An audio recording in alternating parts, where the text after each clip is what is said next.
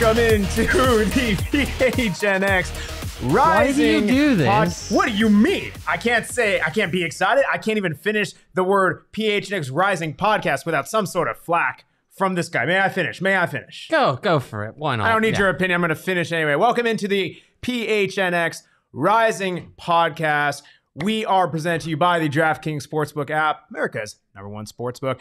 I am Max Simpson. I am with Owain Evans, and we are back in studio. If you are not watching in video format, if you are on podcast, if you're consuming through your ears, not your eyeballs, that's where we're at. We're excited to be here.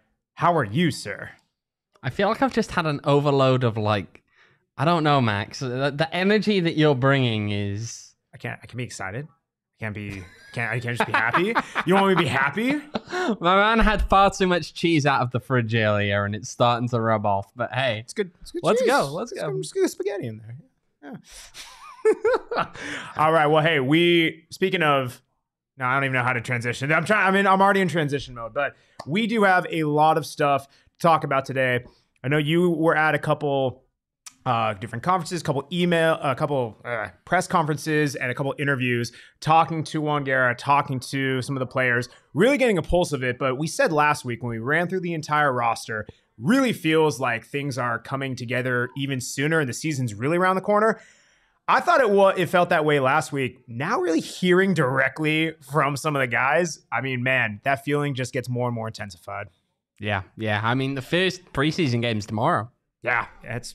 Colorado Springs Switchbacks down in Tucson. That game not open. We won't be there, but it will be happening. Yeah, I love that. Well, hey, I mean, let's get right into it, right? You had a chance to chat with Mr. Juan Guerra. Let's hear a bit what he said from the first week of training. It's been a good week. We've thrown a lot of information at them, and I think they've been absorbing the information that we've been giving them very well. We got the opportunity to finish last week with 35 minutes of rhythm, of playing time with an inner squad, in where we wanted to see if they were absorbing as much information as we wanted and in the way that we wanted to. And it was good, man. It was good. The first week, it's all been about identity, about who we are, how we want to do things, how we want to play, and then obviously into game model and style of play. So far, so good. Love that. I mean, you were there. What was your initial thoughts from what he said, his takeaway? Well, I mean, even the whole look, we're talking about the whole setting of training right now down there. It's a bit busy down at Wild Horse Pass in some slightly odd circumstances, of course. Being down there's no stadium. Mm-hmm. The fields are a very interesting color they're starting to turn because the grass, for very obvious reasons, isn't being kept that well anymore. Mm-hmm. And it was also incredibly busy because who else was training down there? Sporting Kansas City were also training down in Wild Horse Pass. So it was an interesting one. I think that the team as a whole seemed to be coming together quite a bit. When I first got down there, they were all kind of huddled around one area and talking to each other. Feels as though, look, it felt like a reasonably positive vibe down there. I mean, it's early days, of course, but... Again, there's only so much you can get out of some of these preseason kind of sessions. We got to see a little bit of, what was mostly stretching down there while we were there. But again, look, a lot of new faces, a lot of people that we're going to have to start getting used to seeing because there's been so much transition, so much turnover in this squad that it just looks a lot different to what it used to last time. I think I remarked to someone else who was showing up there that it was like, this is the first time in quite some time that I felt like I'm showing up to a Rising event and probably knowing less people there than that I don't know. It's coming from this guy. But no, in all seriousness, I think it's a really interesting, unique time this time around because not only do you like we've kept on saying, it's Juan's first full season in charge. You have so many different players. And something like these press conferences, I'm curious to hear your thoughts of how much, I know people are going to maybe be a bit, it's a balance of being guarded, but also giving, really thoughtful information to the press. And it's really interesting because I think normally people might throw things away, especially this early on in the season, but I really think everything that coach is saying, that players are saying, really can speak volumes of what we're not seeing behind the scenes because everyone is so young. There is a lot of chemistry that's still needing to form this early on in the season. And it's just kind of interesting to see the dynamic of what plays off with these different answers. I'm curious, do you put a lot of stock into the, what the things are saying, or is it still a bit close to the chest? Curious. It varies kind of answer by answer. Some of them you get something that's more, yes, I fully believe that what's being said is there's no real thought going into spinning this in any way. Of course, other times, you always have to bear in mind, look, it's not even just about keeping things close to the chest in terms of not wanting to tell us things. Certain things, as I'm sure we'll get into later when we're talking about, what's going on with the captaincy, do you want that out there? Do you want to be giving that message to your players? And then it can become, of course, the issue that when you speak to the media, you're not just speaking to your fan base, you are also, to an extent, speaking to your own players. The message that you give out is the message that they're going to hear as well when you're speaking publicly. Definitely. So I think it's definitely a mix of things there. I feel as though, look, Juan says a lot of the right things. He said a lot of the right things, I think, since he's arrived. There was definitely a move towards implementing some of that last year. Now, though, the excuses are gone.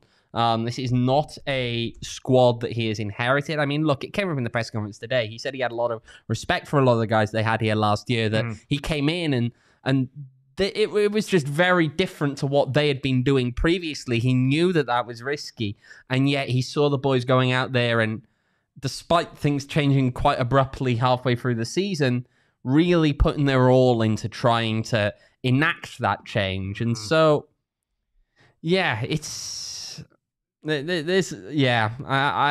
just feel as though now what we're going to see is we're moving away from the time whereby those kind of excuses of the difficulty are going. The team obviously will take a little bit of time to gel here at the start of the preseason and into the season. But yeah, what we're going to see now is, does Juan Guerra's style on the field ultimately replicate what he talks it up in the press conferences? No, 100%. And the thing that I stressed on the show 2 weeks ago, last week, it takes time. This is an absolute overall of a culture shift from the front office down to the last signing. It really is. There's so many new phases. It's unrealistic for things like this to happen overnight. It really does take its time and patience. And I think that's reflected, not only in what Juan's saying, but also in what other players are saying. I mean, you had a chance as well to hear from Eddie Munjoma. And, I'm curious, we have the video that will pop up, but we'll listen to that first, then want to get your thoughts on it. Just a cohesion within the group. Everybody from top to bottom, ownership, staff, coaching staff themselves, but also staff in the front office. And then obviously the players. Everybody has to be together in order for us to reach a common goal. So, like I said, yeah, very, very, very clear from day one. So more of an ideological philosophy rather than like tactical? I mean, I would say it honestly is a little bit of both, because the cohesion obviously has to contribute to the tactical piece as well on the field. So, yeah, I would say it contributes to pretty much all aspects. Having a cohesion, having a bond with each other, I think that's one of the most important things. It's almost like I kind of stole pretty much what he said. It starts from the front office, goes down to the coaches, goes down to the players. But, I mean, no, he speaks to the bond and everything going on. I mean, I put a lot of stock into that. But, again, want to hear your thoughts. You were there. It's one thing to hear from a manager. How does it feel coming from a player and a new player at that? Yeah, it's something that came up quite a bit between both Eddie and from Juan as well, in that one of the biggest keys going into this season is going to be getting that cohesiveness together. It's about creating what both of them described as almost like a family-like atmosphere off the field. And we know what part of the plan behind that is. We know that they're going to be going to Mexico, of course, for a week. They're going to be spending a lot of time together as a result. And a lot of that is about building those kind of connections. The idea that if you have them all trapped in one place, as opposed to being here in Arizona, where, as Juan put it, look, it's hard to leave here because the weather's lovely. The MLS teams are all hanging around here. You want to be around here. You want to be around all of that. And yet at the same time, when they train here, they then go home after training. And yeah, they might interact with their teammates, but they might not. And that's almost the biggest problem. You don't know what they're doing outside of their time with each other on the training ground. When you travel away for a week, what you do is you create that kind of controlled environment. It's something that Rick always described as well. It can be easier sometimes to control the environment when you're on the road, just because they're with you somewhat all of the time. Yep. They're not going home and doing whatever they get up to when they go home. They're all together. They're all part of the big group there. And it does, I think, build into kind of the cohesiveness. Now, I do think there's another positive in that normally we'd point at the start of a season and say 2 road games. Ugh. Mm-hmm. However, I think, again, that has the potential for good squad building, potentially, you know, really helping those connections to be formed between players there and really forging the bonds on the squad. But ultimately, look, I think that it's going to be a challenge. Of course, a lot of these guys have things in common. There's going to be a lot more Spanish spoken on the training field, I feel, than we've seen in the past. Mm-hmm. But of course, you know, when you're bringing a lot of new guys in, having things like a common shared language is a good thing. You want to have that kind of connection between players coming in. So, look, again, there's a lot of things that could be helpful. We're just going to have to wait and see. I mean, it's hard. It's hard to judge, isn't it? It's hard to tell at this stage in the year what exactly is going to go on when it comes to how are the personalities going to mesh together. Is everyone going to be okay? And sometimes those things are hard to tell until you even get into the really hard part of actually having to play real games where things matter. Oh, yeah. Because that's when you start to see the personalities. Who's the person who's going to start blaming others? Who's the person who... No, but you know what I'm saying here. Sure. It's true. It's a challenge when you see teams face adversity. That's when you start to get those relationships potentially fracture a little bit, and you really understand then just how strong those relationships have been built. It is, and if we're really getting into like the psychoanalytical part of this, I mean, you have 2 different phases, right? You have a group of players who are holdovers from last season who, you know, the coaching staff is evaluating that, hey, these are guys who maybe we did not bring in, but they are worthy of what, you know, they deserve a look on this team for what we're looking to build. They fit into our system. And then you have a whole other group of guys, whether they, you know, have ties to Juan at former clubs, whether they have ties from the national aspect, whether they have ties from just they have symmetry within the USL. They have a whole group of guys who have come in who are new and they're competing for those spots. And it's really interesting where you have those 2 different groups of players. And it's natural to think, hey, there's some conflict here. They might rub up against each other. That's a natural part of the team. But I think that's something that we often overlook when we're in this phase of preseason, when we're in this phase of roster building as the regular season nears, and especially with a coaching staff where it's in its first full season. All of this is magnified. So it's really telling to hear from who we heard from in the interviews, because I think that just drives the point home that it's going to take a while and it really is a full team effort. Indeed, indeed. Again, there's a reason that it came up. It's seemingly every other answer, to be honest, that they really, in some way, shape or form, need to work out how they're all going to come together. They're all going to understand what it means to be part of Phoenix Rising and to be playing alongside each other. And as Eddie said at one point about, you know, going to war alongside your brothers, and that was kind of the vision that Juan sold him on when he first came to join the club, was this idea that, look, it's going to be like a family. Everyone will be, you know, all behind this one cause. And it takes a little bit of time to realize that. Now, again, 1 week of preseason down, a little bit early to know quite how well that's going.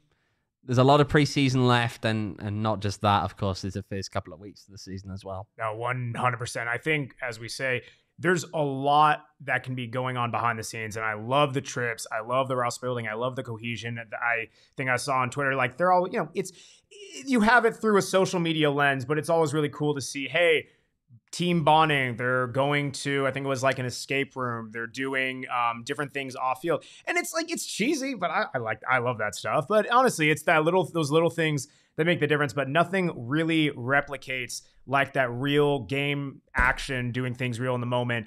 And if you want to look at games real time in the moment, then you can check out our friends at the DraftKings Sportsbook. How do you like that for a transition, my friend? Well, hey, if you want to take a couple juicy bets, by the way, I told you guys, I want to make this very clear to everyone. Everyone gave me such a hard time on last week's show Oh, don't take Spurs over Man City. Oh no, oh no. And what did I tell you? You lost money if you didn't take the bet. Shame, shame, shame on you. I get my picks right 60% of the time. Again, I'm right 100% of the time. This is that 60%. We have some juicy games. I'm going to throw off one of you. You know, Man United and Leeds. Leeds just sacked their manager, Jesse Marsh. They're away to Man. You got plus 550 for them to win tomorrow. Pretty interesting game. And then I know our producer, Mr. Damon, over there in the hot seat. West Ham and Chelsea. West Ham plus 230 to win, plus 230 to draw, and plus 125 for Chelsea to win. Anyone, gentlemen, any of those games, any of them speak to us? You know, I feel as though this is where I'm gonna. Michael in the chat is going to be actually happy at this one. For once, it's not me joking about Man United. It's not me saying if you bet on Man United, you're gonna lose money. I feel as though I hear you read the odds for Leeds. I don't necessarily see them bouncing back tomorrow. Maybe they get a draw. Maybe Man United can't actually pull off the win, but I really struggle to see Leeds United picking up a win in that game. Okay. Damien, any thoughts on Chelsea? I think Chelsea should win because West Ham are in 17th place. It's not good. 16th place, something like that on the table. In my opinion, Chelsea should win. I'd look at the draw no bet odds on DraftKings Sportsbook and see what those are at. And I might try to parlay it with something else. Maybe try to get close to even odds on something. A cultured betting man. We like this. We like this. Well, and if you, by the way, if you want like free money, and I'm talking no promo code, no nothing, throw some money on Tottenham against Leicester. Plus 110 to win against them. Leicester is, how you say, garbage. Tottenham is riding hot. We didn't even have Antonio Conte. We, 1-1 for the gaffer. So beautiful. Love to see it. Win some money. And hey, if you would like some free money, download the DraftKings Sportsbook app and use promo code PHNX. New customers can bet $5 on the Super Bowl, different type of football, Super Bowl 57. Get $200 in bonus bets instantly only at the DraftKings Sportsbook app with the code PHNX. Minimum age and eligibility restrictions apply. See show notes for details. And while you are watching Super Bowl, hold on, wait, a little ASMR for you. Oh. Ooh. I thought you were about to tip something over then, Mac. Like, how many of those have you had? I thought you were about to tip something over. I mean, everyone remember, please drink responsibly. Please drink responsibly. That actually is in the copy. No, if you are enjoying the big game or any EPL or anything like that, make sure it's a Four Peaks beverage. They got the tastiest stuff. Yes, I do want to see people sounding off in the chat. You see Owen here has 2 cans. I have 2 bottles. I'm personally indifferent, but I'm curious what you think. Are you bottles or cans? Bottles or cans? I mean, draft's a whole nother discussion. I think that's the easy winner. But please, bottles or cans, let us know. Sound off in the chat. Do it now. Thank you. And while we're talking about Four Peaks, if you hadn't had a chance to try Arizona's #1 wheat ale, the Wow Wheat, this man has 2 of them. He's clearly tried it. Then come on down to Old Town at Boondocks for the Tailgate Time Machine Saturday. We're going back in time, apparently. On February 11th, this Saturday, February 11th, try their newest innovation. It's packed full of Arizona citrus flavor, perfect for light drinking in the desert sun. It's going to be absolutely beautiful. It's like 70 degrees. Go on down, Boondocks Bocce, February 11th. Do it now. And please drink responsibly. But do it on February 11th, well, yeah, not now. Well, I mean, enjoy responsibly now. Do that on February 11th on Saturday. Clearly, people understand what I'm saying. Anyway, Guy, listen, we've had some big news, not just today, but we actually had a signing happen right after our last show. So, 2 pieces of housekeeping that we'd like to address. First off, from a signing perspective, we have Emil Huelo joining the team from Sacramento Republic. Interesting player. I mean, in the highlight that the team put together, I mean, gosh, this guy has some nice dribbling. And yes, I think I saw it earlier in the comments, something related to my energy and the influx of midfielders that we have. We added another midi. Gotta love it. I mean, this guy able to dribble through, really nice touch. I think he's going to progress the ball well and link up play. I mean, it's a trait that we've seen time and time again from this offseason. Any additional insight on your end? I think he's a player who, I mean, you look at what he's done and there's a reason that he was drafted in the first place. I think that as a player, do I look at Emil Coelho and necessarily say that on a title-winning team he's a starter? Not necessarily. But no team is made up of just their starters. I think that he is a fantastic acquisition in terms of someone who can make an impact in the midfield. I think that if you've got guys like that on your bench, you're doing well. You're doing very well for yourself. It's the kind of depth that you need in a long, hard season like we see in USL, whereby there's so much travel, there's games come thick and fast at some points in the season.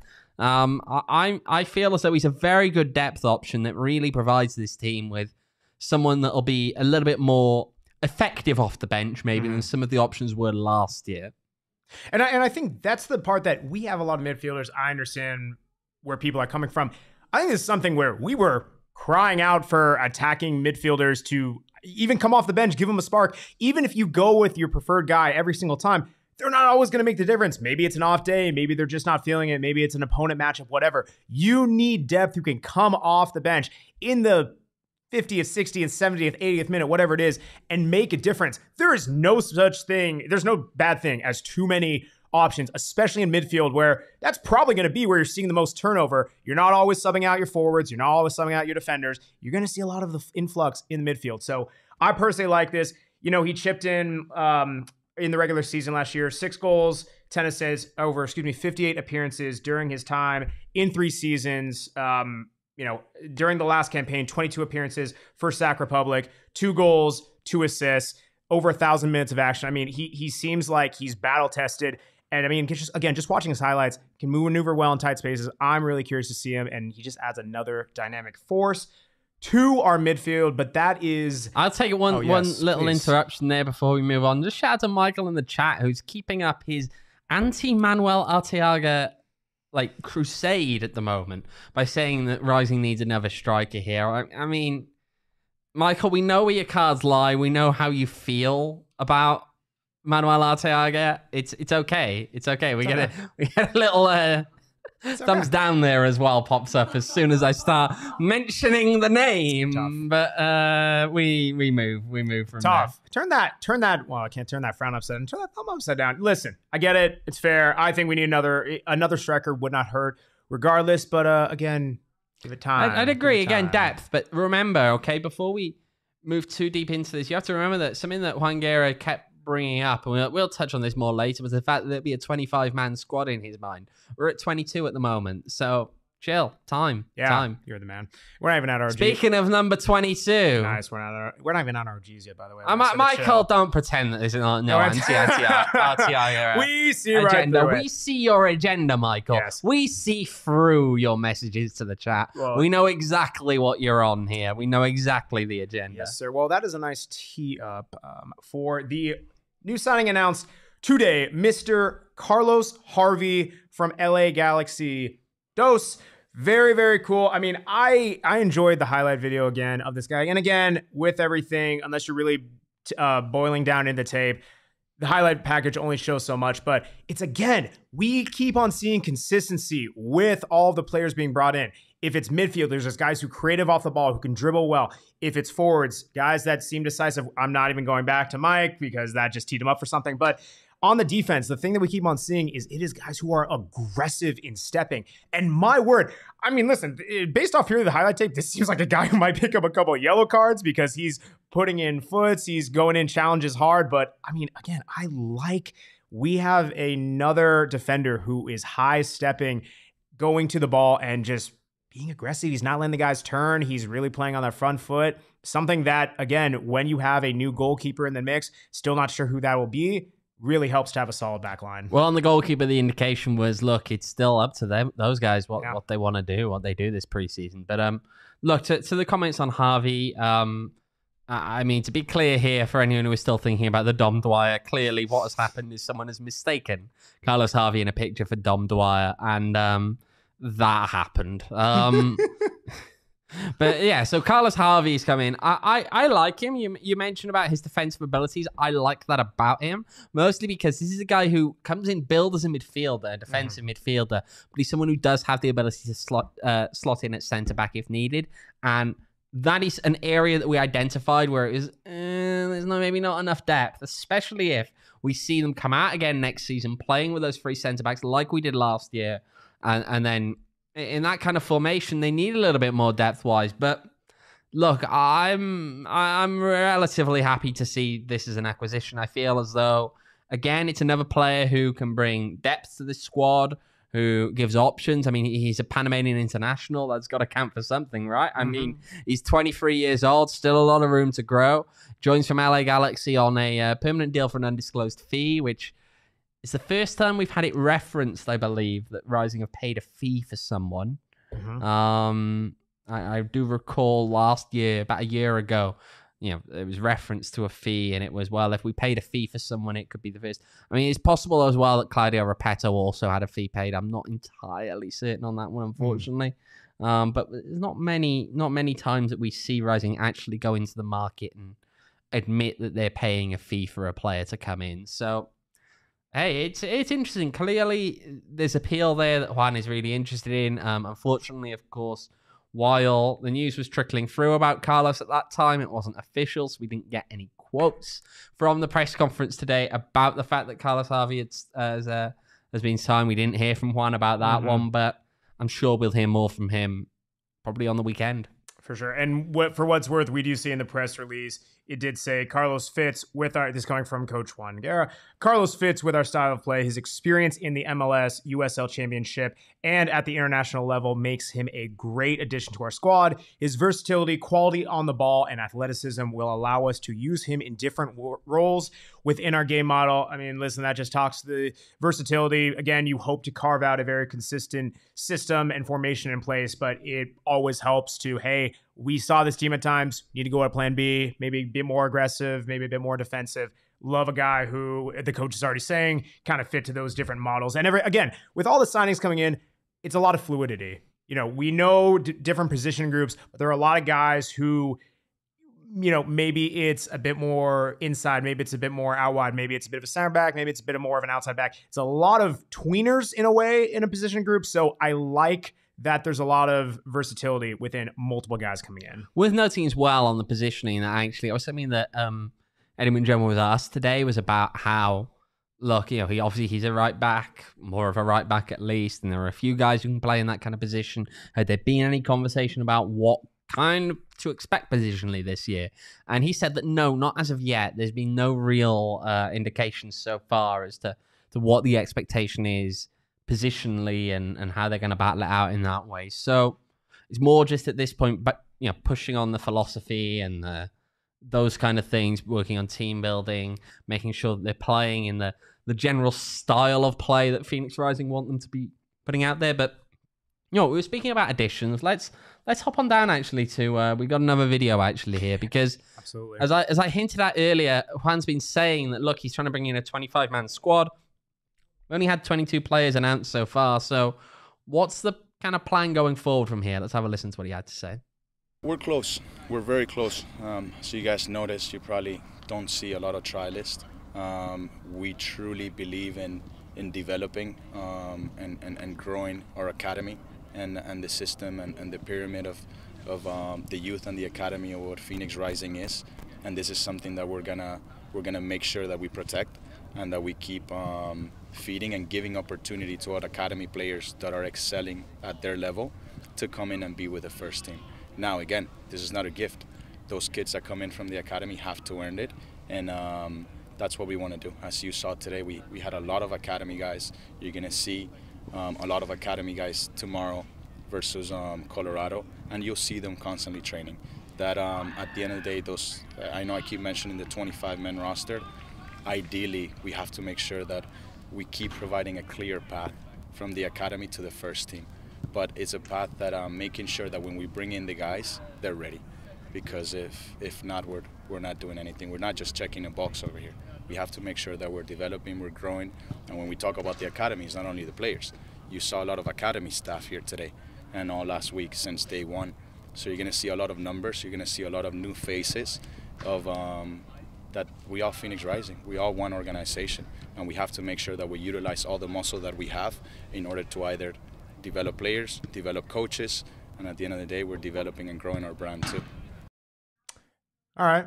Well, what do you make of that? I mean, it's in some ways not a surprise. I feel as though the bigger question, if you weren't going to be looking at the academy as potential depth even, would be, what's the point of the academy? Yeah. We've seen them turn to them in the past. And look, I feel as though there have been some talents that never really got an opportunity at this club. There are people, I mean, I know the chat will enjoy this inevitably as we name drop, but let's get Blaze Hardy a shout out here. A guy who, when he did actually get to feature against New Mexico, really, he looked every bit as we'd kind of described him from the preseason games. He looked confident. He definitely had the ability to take some of them on. Yeah. And he was a guy you wanted to actually see get given an opportunity to do something. Now, he didn't get given that opportunity. He's now gone off to college, of course. But there are a lot of players like that. I mean, even Niall Dunn, of course, came out of the academy. He missed last season because of injury. To be fair, it wasn't as though he just didn't have any part in it. He missed last season because of injury. But he's on a professional contract, and that came up. Are we going to see Niall Dunn being given more of an opportunity this year? Juan said, well, look, he's a professional. He's on a professional contract. It doesn't matter that he's very, very young. Mm-hmm. He's on a professional contract. He has to fight for his place in that squad like any other player. And then if he wins it on the training ground, he's going to be starting on match day. And it's up to him to work out if he can, ultimately make it into the squad. So, look, I feel as though it makes sense you want to into that. And again, I feel as if this squad is mostly rounded out. I do feel as though there's a lot of stuff in there. I mean, I personally as well, again, would like to see a couple of those academy players out there on the field. We're just going to have to wait and see. Yeah, I mean, I don't know if it's a case of it's too many new, a lot of new guys, not too many, but there's a lot of new guys coming in. You heard from Juan himself, kind of his stance on he's looking for a particular type of player who doesn't just check the boxes. And that's not to say that some of the, any trialists or academy players don't just check a box or don't fit what he's looking for. But I can understand when if you are investing the time, the capital, the resources to go out and find guys to bring in, that maybe you're purposely devoting more of your attention to those players rather than, we already have them in our own backyard academy, but this is my time to really pull from the people I want. And that's kind of just been the overarching theme I've seen from really all the signings that we are. He's finding Juan Guerra guys. He wants to bring in the guys that know his system, know his playing style, and know really the type of attributes that he embodies. So curious if that maybe changes down the road in regards to trialists and academy players, but we'll see. I mean, it's also worth noting that you've got the Barcelona Academy right down the road. Mm-hmm. Something that Rising fans have always kind of poked at and said, why is it that other USL teams are signing players out here? We never give them a look in. Yeah. Well, now's the opportunity, actually. If you're talking about youth players, look, you've got the pipeline from Rising's Youth Academy. You've also got a pipeline building down there in the Barcelona Academy as well, down slightly further south of Phoenix. So, look, there's definitely opportunities here, I feel, for local youngsters or youngsters that are moved here to make their way into this team. And there's talent there. We know there's talent there. We always know there's talent there. Look, the number of guys that RSL have brought up the ranks, ultimately, that have come from Arizona. You look at those guys. Why can't Phoenix Rising be bringing those players up? Yeah, and that's the point. No, and it's tough too, right? When you've had the Barcelona Academy, you've had the affiliation with an FC Tucson, where you have that. You always like to see the homegrown guys being brought in. I mean, of course, you want the best players on the pitch, but I think Rising, even though it's maybe not their direct mission, it's in a way an asset to the community and trying to showcase that soccer is growing and thriving in Arizona. Is it their mission to do it on a local younger level earlier on? Not necessarily. And they have bigger fish to fry at the first team level, but it shows that it really is reflective to the community when you're able to say, hey, we pulled from our guys, we brought from within, we're able to start at the very bottom of our academy system or from younger and bring them up. So again, that might be a longer term project. I honestly don't blame Juan for not maybe going as much within the academy route, purely because there's so much on his plate and so much transition. But I think that's something where over the years, especially with a coach who you hope has, a bit of time to develop his team from the top bottom, that there is a bit of, hey, we want to grow this long term from the academy. Yeah, not just that. I mean, he spoke earlier about, giving a message to the academy players that there is that pathway there. That's actually pretty big in one hand. I mean, I mentioned RSL's academy here. If you're going to compete with RSL's academy in Arizona, you've got to show that you're willing to take chances on youth. You've got to show that there is a genuine pathway for them to come up through the academy and play for you. Because otherwise you won't get the youth prospects here in Arizona. You just won't get them. You won't get them because they will go to RSL, which does have a track record of promoting those players up and giving them a chance, ultimately with Monarchs, a tip a can over there. Empty, thankfully. Even with Monarchs, we'll build a table. We actually said a beer barge. A barge. A barge, apparently. I don't know what that means, but in this context. But, they've got the evidence that they have brought players up. They take them to Monarchs. They give them a run in the team there. If they do well at Monarchs, they ultimately make it into the first team. They've got that pathway there. For Rising, it's felt as though that hasn't really been there. Yeah. Youth players and their actual involvement has been a little bit in preseason. Maybe they get invited to training once or twice. Niall Dunn kind of shattered through that, but at the same time, it's not consistent. Didn't really do it consistently. And then you had the bigger thing of, when a lot of the guys did get their chance in the team, it was because of what happened in New Mexico last year.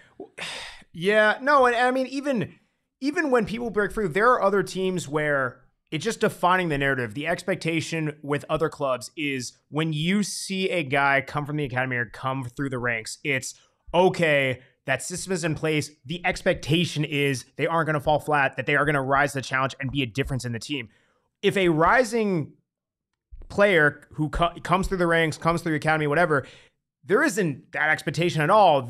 I don't know if it's necessarily negative, but it's certainly not positive. It's, okay, we don't really know about this guy, perhaps. Let's see what happens. Like other teams, it takes time to build that sort of reputation, but they have to start somewhere. I would like to see Rising start building towards that. And maybe it's harder. Maybe it's harder because, look, you're asking people to seriously commit to playing professional football in second tier here is a harder sell when college is also an option for a lot of those players. Sure. It's easier for an MLS team to say, look, leave college behind, come to him professional, than it is for a second division team to make that, because ultimately playing long term in the second division is a questionable career choice for some because it's not the best paying. We know that, and it's a very unstable environment. If you don't make it early doors, there's not a lot of room to drop down, and the main way that people would drop down is often by, well, you probably want to go to college, wouldn't you? But if you've played, well, of course you can sign a USL Academy contract, which allows you to maintain your eligibility as an amateur player playing with a professional club. But it's, if you sign a professional contract, that's not the case. Right. You can't play in college then. So it's complicated. I mean, Micah's comment there about tell OC that. I feel it's, though, because OC in a lot of ways, and this is where there is a bit of a difference, OC has very well positioned itself just as a selling club. They know their role in the ecosystem. They know what they do. They make a lot of money off it, to be fair to them, and I don't blame them for that whatsoever. Those kind of transfers are something that ultimately keeps clubs at this kind of level alive. Something that allows them to keep investing and do the kind of community work that they do as well over in Orange County. But I feel as though if you're a Phoenix Rising fan, you aspire to be a little bit more than what Orange County do. Their model works for them. It could work here, but I'm not sure that it's quite the same. Not sure it's quite the same. Yeah, no, and it goes back to the ethos. Rising is very different from an OC, who's different from a Sacramento, who's different from, I mean, for a start, the crowd aren't all children in like Orange County, as some would say. Of course, not me, but some would say. No, but there's all levels to this.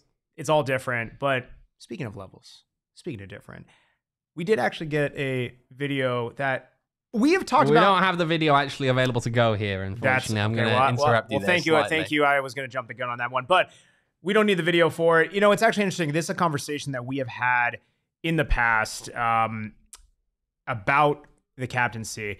And this was really when, this was when there was other players on the roster where maybe there was more longer term faces. Now that this is going to the 2023 season, Darnell King is a holdover from the old regime. You know, a guy we talked about who, when he's on his day, valuable player, has done the captaincy role, does a solid job. I'm very curious to hear your thoughts and really see what this looks like with new players being brought in, with, you know, a smaller group of holdover players. How does that get sorted out, and where do we kind of go from here? It's interesting, isn't it? Because when you look at the captaincy here,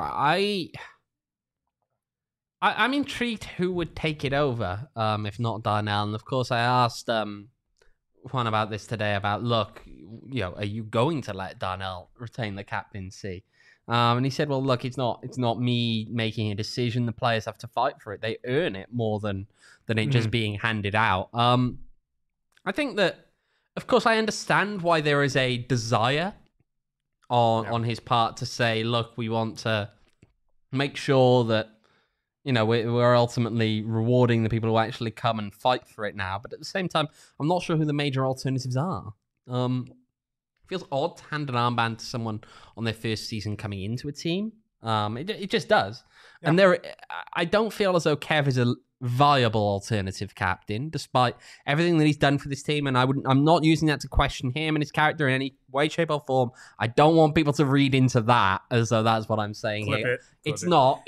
Okay. He's questioning his character. No, don't clip that, please. But no, because I'm being serious. He's a really good guy. Yeah. He is a player that does give his all for this team. Absolutely. And he cares about it. There's a reason why when you actually look, they handed out a sheet today with the roster so far, and it was, you look at it and you see, hang on a minute, the only person here, everyone is like 2010, 21, 22, 23 they signed. And then you've got Kev Lambert there, just 2017. Yeah. I mean, talk about not just regimes. I mean, he's been there like since the darn beginning, man. Like since the glory, before the glory days. He's the only player still on this squad, genuinely now, who's been on this squad longer than I've been covering the team. He's the only player left. That's a humble. I mean, that's a nice little, not brag, but that's a nice shout. So it says how long he has been here for so long. Look, I mean, you could give it to a first year player, Pat. Yeah, I mean, I think a lot of the question comes down to, though, and this is where the issue is, right? The way that Juan gave it is that he's more maybe not looking for a singular captain. There will, of course, be a singular captain, but it sounded more like it was going to be like a trio of leaders in the locker room, really, is who he's looking for. The question for me as to whether Darnell maintains the armband or not is what kind of on-field role does Juan Guerra envisage for Darnell King this year? If Darnell's not a starter, I understand why he may not have the armband. Yep. I do understand that. But if he is a starter, I'd be surprised to see someone else giving it over him. But that's the question. If he's not a starter, I get it. You probably do have to find someone else, not least because you're going to have someone else wearing it for most of the time. No, I agree. That's pretty much where I'm at. If he's a starter, I get what you're saying. Don't lock him in. You want guys to fight for it, but go with a guy who he has experience in the captaincy role. He has ties to some of the guys on their team. I agree with what you were saying. Let me play devil's advocate. And purely out of curiosity is... Devil's advocate never goes well. Come on. It's fair. But hear me out on this. I understand not giving it to a first-year guy because, well, they're not as retained as the guys who have been there. And Juan Guerra does have experience with the handful of holdovers from last season. My question, though, is there are a lot of new guys, and maybe one of the guys, again, if it's not Darnell, let's say Darnell's not a starter, therefore he's not the captain. We need to find someone else. Let's just put that out there in the universe. Not saying it's going to happen. Let's speculate. If he does, and it's not him, did someone you think make an impression from last season? Because if we're not talking about Kev Lambert, then by default, you're almost giving it to a first-year guy. That's the thing. There's no one else to give it to. It's a problem to have because in a lot of ways, you do have to remember, of course, that a captain isn't just, look, there's a role that they have in terms of, obviously there's certain things they do on the field. Obviously, there is a role that they have in terms of representing the locker room. There's a role that they have in terms of Not just that, but representing the coaches to the players on times as well, and being that go-between between the players on the one hand, the coaches on the other, and keeping the peace sometimes when there can be friction, as happens. It does, of course, in the course of a long season, right? It happens. You rely on those leaders in the locker room on both sides to make sure that everyone is getting on as well as they can, and that they're getting on in relative harmony. But the problem is there's an entire other side as well to the role of a captain, and that is that you are somewhat of an ambassador for the club. And that's something that just, again, I mean, they may not have an option. There may not be an option to not go with a first-year player. But personally, in a lot of ways, it feels like a rough move to do that, because how can you truly be that ambassador for the club, ambassador to the fans, when you've never played out in front of those fans before, when you haven't been around and look, you can talk, and there's all the talk, of course, about instilling culture and all of that kind of stuff, and I understand that. But there's a difference, and a big difference, between instilling it and living it.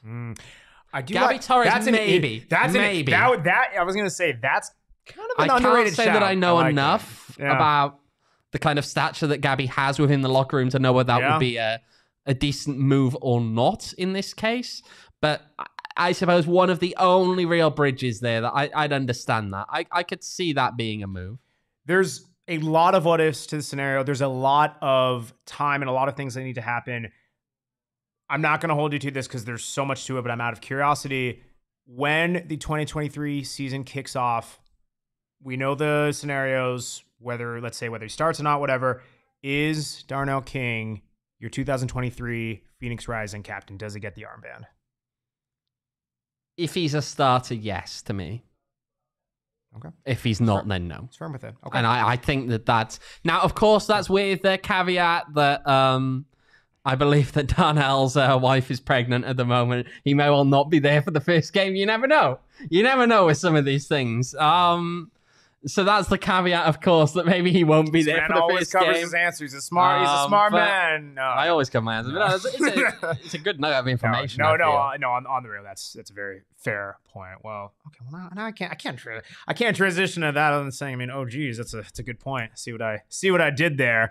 Wow, pretty good. As he rolls his eyes into eternity. Yeah, man, I got nothing other than it's going to be a long season ahead. Right, where are the OGs in there? I might need some. That's understandable. No, there's a long season ahead, and if you want to take the weight off the anticipation, if you can, just wait for the season kickoff to happen, the home opener, everything like that. No joke. April 1st.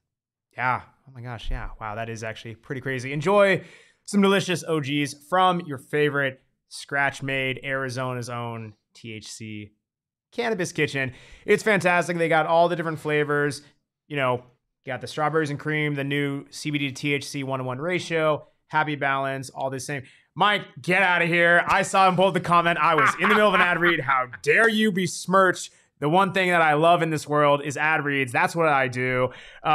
Yes, they got the happy balance, strawberries and cream. They got the tropical. They got the pina colada.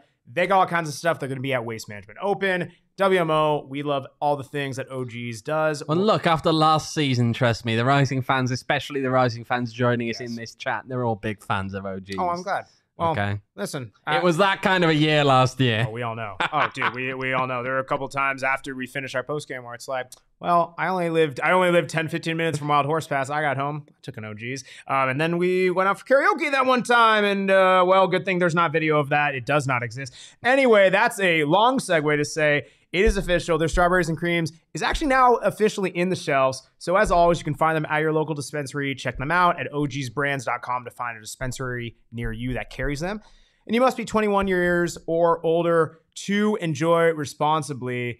And listen, a lot of new guys on this Rising team, they might be the underdog in a lot of these games. And that transition, really? That transition, really? Really, Max? And, well, if you might be barking up the wrong tree, because if you want to be barking up the right tree, I'd use Underdog Fantasy. It is the easiest, funnest way to do daily fantasy sports. You can draft players on your team, go against your friends. You can do the pick 'em, which is what I do. Pick 5 players across a variety, a cornucopia, a plethora, a smorgasbord of sports. I am a great thesaurus. I know synonyms. You can do all those different types of things with all different players. Pick the higher or lower on a different player prop, and you can 20x your money. So let's say you put down $5, pick 5 players, all of their higher lowers hit, you win $100. But for the Super Bowl, they're actually doing something pretty crazy. If you open up the Underdog Fantasy app, which I'm going to show there because you clearly saw that, Patrick Mahomes is featured for a payout booster. Higher or lower, 314.5 total yards. You're a massive football buff. What do you think? Higher or lower? Absolutely right. So, if I'm going to do this, what we're going to do here is we need people to just track these. And if I somehow win just utterly fluky guessing these, all right? Yeah. Well, you put the money down. You put the money down, and then we'll split it if you get half of it for no real effort. Actually, I'll take it. All right, so he's doing it. Patrick Mahomes. I'm going to go under. Higher or lower? You're going to lower. Lower. Yeah, let's do it. All right, we're going to go basketball. Anthony Edwards, he plays for the Minnesota Timberwolves, 26.5 points, higher or lower? Higher. Who are they playing, actually? They're playing the Denver Nuggets. Take a shot at the DNVR, guys. Take a shot at the DNVR Rapids. Do it. I could. But no. You know what? Actually, I'm going to change it. I'm going to go lower. Okay. Let's, you know what? We're going to switch over to, switch over to soccer. Gio Reyna, the American prodigy, 1.5 shots attempted in their match his tomorrow. Parents or by? Oh gosh! Oh, nice. Higher or lower? 1.5 shots attempted, not on target. Attempted. Let's go higher. Okay. Wow, we're going to the PGA Open. Oh, the Waste Management Open. We can do it all. John Rahm, ASU's own John Rahm. Oh, let's do 1.5 bogeys or worse. So bogey, double bogey, triple bogey, higher or lower on Thursday. Lower. Let's go lower. And I mean, of course, you love your tennis. I mean, who absolutely doesn't love your tennis? John Isner, let's go 19.5 aces, higher or lower.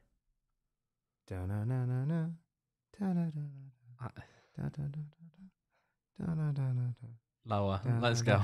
So, I'm just throwing random stuff here. But let's go. Come on. Let's go. That's crazy. So normally with that, you do you get 20 extra money because you picked that Patrick Mahomes one. All those hit, you get 30 extra money. So I'm no mathematician, but 5 times 30, I think that's 150. So instead of 100, you get 150. Boom. Only on Underdog Fantasy. And hey, you smash that using the app. Use the promo code PHNX, and Underdog will double your first deposit or match your first deposit up to 100 smackaroonies. So you put down 100, they'll give you 100. You got 200. Pretty easy. Easy to get started. Go to underdogfantasy.com or download the app. Use promo code PHNX. Also find it in the job description. Holy heck, that is weird. In the show description, I'm like, Max, do you have anything? Yeah, hey guys, nice seeing you. Wow, and they'll match it up to $100. But yeah, check it out. Super fun. Owen and I are gonna make a bunch of money. Split 150 down the middle, but I'm gonna take a finder's fee because it's my app. So yeah, follow along. Anyway, man, we run through a lot of stuff. We've done a lot of stuff. We still got our big picture. I know. We had it with the state of the football club. Well, so what we want to do, what we want to do, and we're going to keep track of this, but every first show of the month, this is technically our first show of the calendar month. It is February. You know, lots of things are going to ebb and flow throughout the season, but we want to kind of give a feel of hey, where is Rising going to finish? Is there anything, what are we kind of feeling? Any predictions we want to throw out? It can be incredibly generic, it can be incredibly specific. But I think for this first one, that's generic. In terms of this first one, you only finished, darn it. And in terms of the first one, we want to go kind of big picture, not anything too specific. We need to learn more about these players. So we want to figure out, where is Rising going to finish in this season, purely based off of what we know. And that's, at this point, there's a lot we need to know. But on field, what's a realistic table expectation? Not a wish, not a worst case scenario. Where do you think they're going to finish? First round home playoff. I think it's doable. Wow, I like that. Dude, I like you. There was zero hesitation in this, man. No, I genuinely think the talent is there. The question is, look, do they ultimately get to the end of the season having really bonded well together, having, managed to put together a decent game plan that's going to fall over. Don't put that on there, Max, please, as he puts a bottle on the barge. Can. Sorry. Didn't really work. I feel as though a home playoff game is a genuine target for this team. I don't think it's a stretch target. I think it's a real target.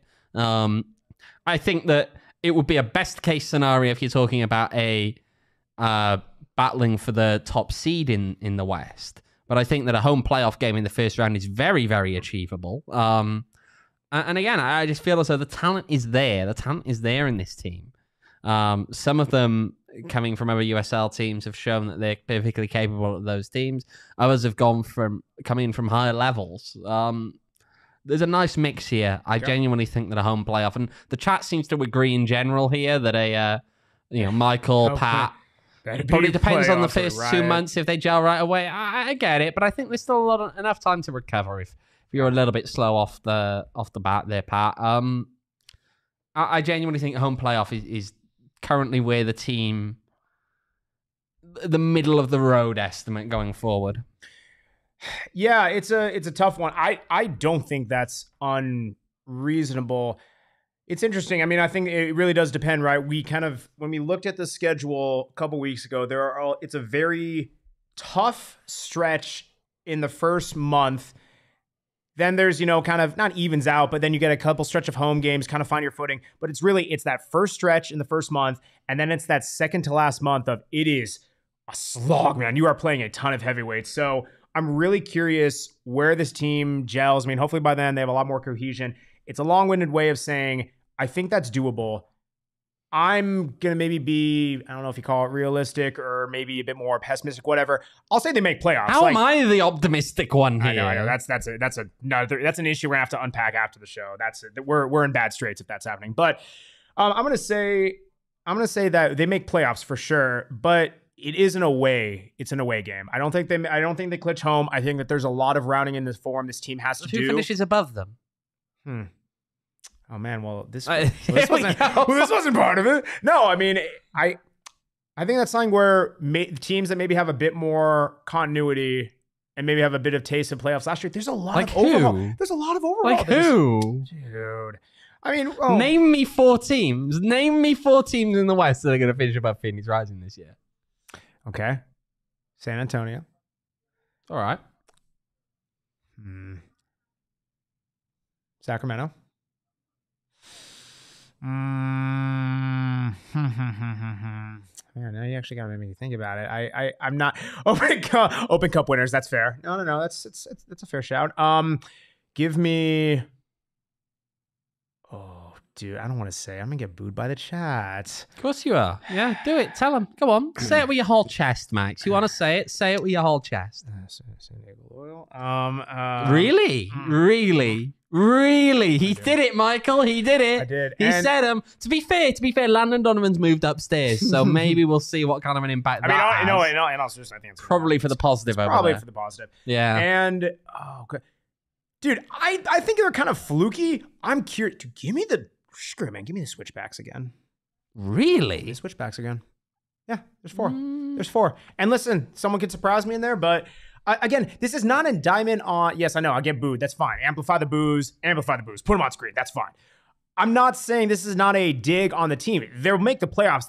We said going into it, that's a bare minimum expectation is making playoffs. And they'll do that. I think they'll do that relatively easily. But if you're talking to get to be the upper echelon after all the turnover that's happening, it's hard enough to make the top 4. We saw that the West was other outside of the top seed was congested as hell in between 2 through 6 last season.